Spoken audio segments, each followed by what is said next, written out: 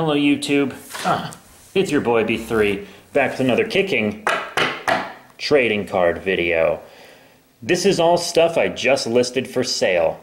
It was a long night of listing cards, and these are all of the Magic the Gathering cards I listed. There were others like Pokemon and stuff I listed as well, Power Rangers, Batman, Green Lantern, Meta X, but this video is just for the Magic the Gathering, and there are quite a lot of them.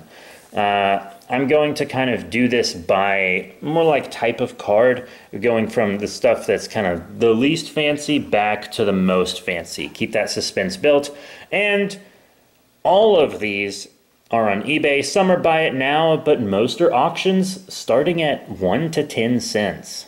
So you'll definitely want to hop on that. So the first thing that I'm going to show off is an art card. I pulled the art card for Cloister Gargoyle. It's not stamped or anything, just the regular Cloister Gargoyle card. Already has a bid, so you'll want to jump on this one quickly. You know, nice blank. All of these cards are pack fresh as well, right out of the pack, right into their penny sleeves and top loaders and whatnot, and right onto the eBay page, because I only play with dinosaurs, and that's true. My friends never want to play this game anymore, so what's the point in keeping the cards, right? Sad.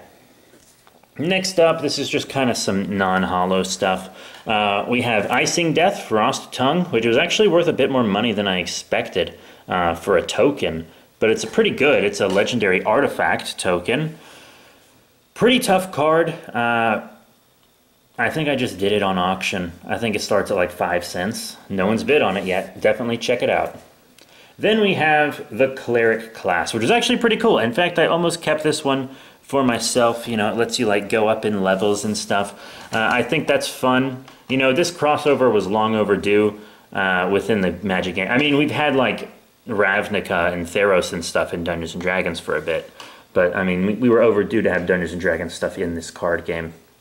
So, yeah, you know, Cleric class, that's really cool. So you want to play as a Cleric, which is one of my favorite classes, if not my favorite class. Definitely check that out.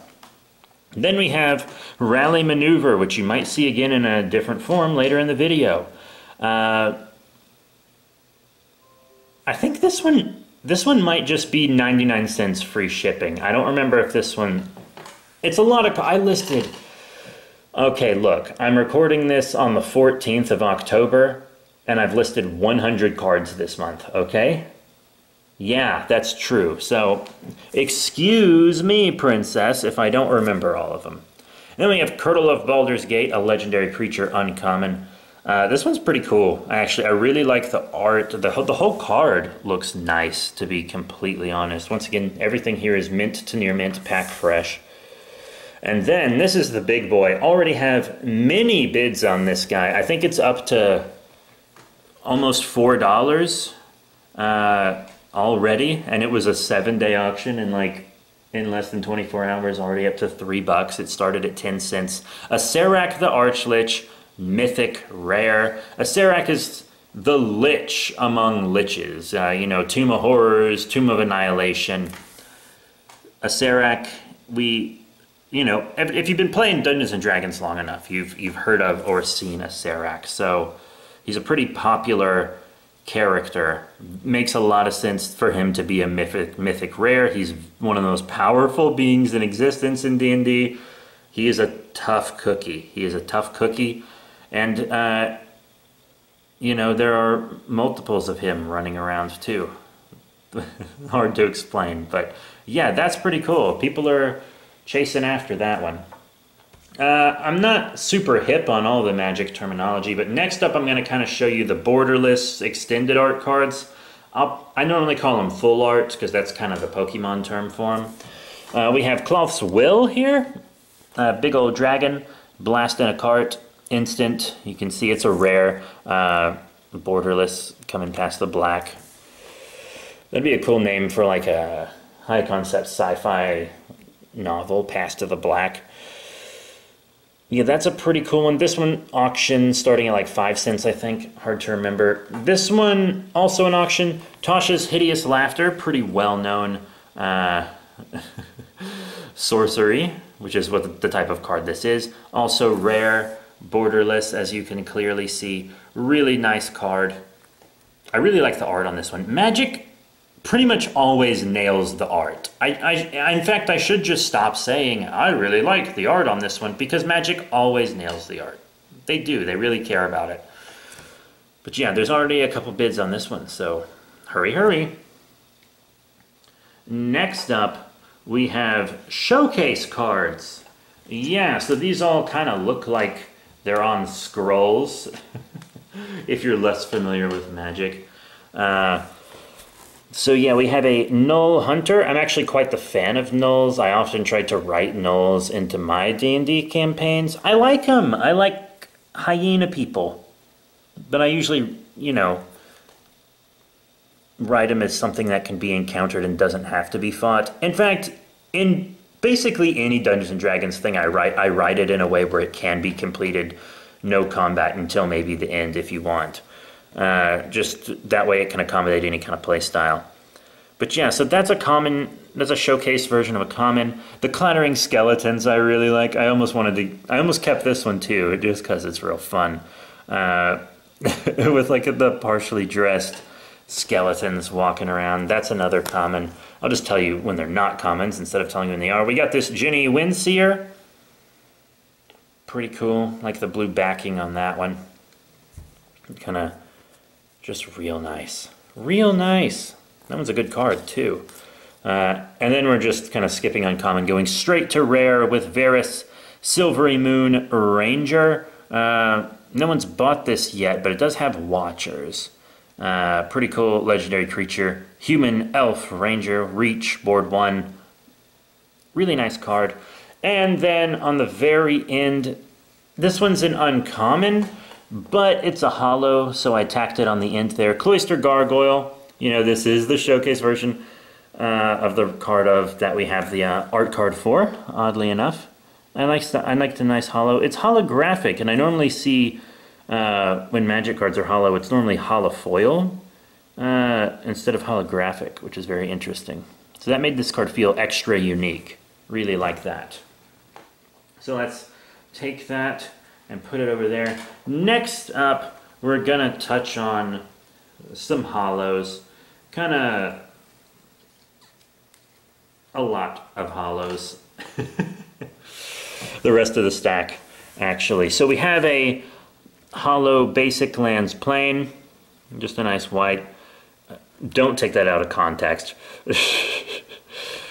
Basic land, but it is, you know, if you're doing a complete set, you will need this. And a lot of people just like to have their basic lands be hollow. People do that in Pokemon with Energy as well. So if you want one of these, I think I did like bidding starting at 1 cent. Yeah. So check out that Plains if you want it. And then we have this hollow emblem Mordenkainen, you know, from Mordenkainen's Tome of Foes. I almost kept this. Not that I would have ever used it, but, you know, my first instinct was because it says you have no maximum hand size, which I hate having a limit in the hand. I hate it so much. And on the opposite side is Dog Illusion, which looks extra good in a nice holofoil. So Dog Illusion token, creature on one side, Mordenkainen emblem on the other, both holofoil. Then we have Brazen Dwarf. I also pulled a regular one, but I don't have it listed yet. He looks really good. The hollow really gets into those fancy eyes. Really makes them like glow just like the fire. So the hollow is a great effect on this Dwarven Shaman. And then we have a Mimic. Who doesn't love Mimics? Honestly, who doesn't think Mimics are cool? Well, maybe Dark Souls players. But yeah, I mean, the Mimic is such a interesting creature that you could do a lot with. Happy to have it. And it's colorless, which makes complete sense. So you can run it in any colored deck. And it's an artifact treasure, actually. It's not a creature, oddly enough. But if you sacrifice Mimic, you can add 1 mana of any color. Mimic becomes a shapeshifter artifact creature with base power and toughness 3/3 until end of turn. Then you have this Gloomstalker. Really cool. I like how the like opening to the cave shines behind him. That's really nice. That'll go good in your white deck. Dwarf Ranger, holofoil. Very cool. Precipitous Drop. That's a D&D party if I ever saw one, right? Yeah, so that's just someone falling, enchant creature. When this card enters the battlefield, you venture into the dungeon. Enchanted creature gets -2/-2. It gets -5/-5 instead, as long as you've completed a dungeon. That's pretty good. It's a pretty good card. Then you have, as I hinted before, Rally Maneuver. This is just a holo version. If you want both for your deck, you can get my regular and you can get my holo. Whee! But yeah, that Precipitous Drop was the last common. We're moving into the uncommons now. Here's another uncommon, Burning Hands. Anything with like fire or energy just looks really good in the holo. Really good. So Burning Hands deals 2 damage to target creature or planeswalker. If that permanent is green, Burning Hands deals 6 damage. And for 2, it's an instant. Not bad at all, you know? Especially if your friends like to run green. And then this is one that I thought would be worth more, but it's actually not. It's an adult gold dragon. You can see that magnificent tail. I like how the gold dragon and some other metallic dragons have the like wings that continue down on the tail. That's gorgeous. But it's got flying, lifelink, haste, 4/3. Yeah, I think I just threw this one up on auction as well, just starting at a few cents. So if you want this foil adult gold dragon, I wouldn't blame you. That's just a cool card to have. Even if you're not going to run it, this is just a cool card to have. This one is the kicker. I actually think this was the one maybe worth the most, it seemed. Or maybe it was that I didn't see any of these on eBay, maybe. It is a holo Guardian of Faith, which is pretty cool. It's like really good. It's for 3, creature Spirit Knight. It's a white card.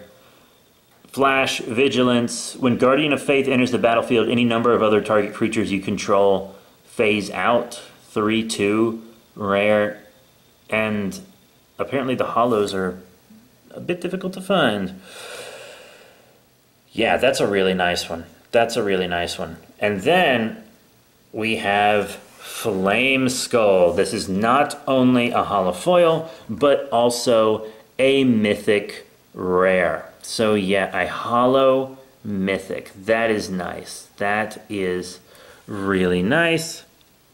And if you look at it, it's also borderless. It's hard to tell at first, but it's a borderless mythic holo.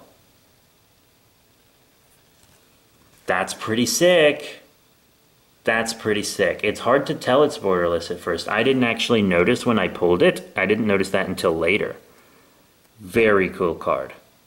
Very cool card. So yeah, that's it. I don't want to do a big recap because there was simply so much. This was already plenty long enough. My videos are always a little lengthy these days. But that is it. Thank you all very much for your support. Remember to rate, comment, subscribe. Check out all the cool links in the description below, Facebook, Twitter, etc. If you want to see more, you can definitely check out lots of our other Magic vids. We've also done openings of like, I think we did like a booster box and stuff for Magic. I'm trying to get back into Magic videos because I hadn't done any in a while, so you're going to see more heading your way. So that's it. Thank you all once again. I'll see you all next time.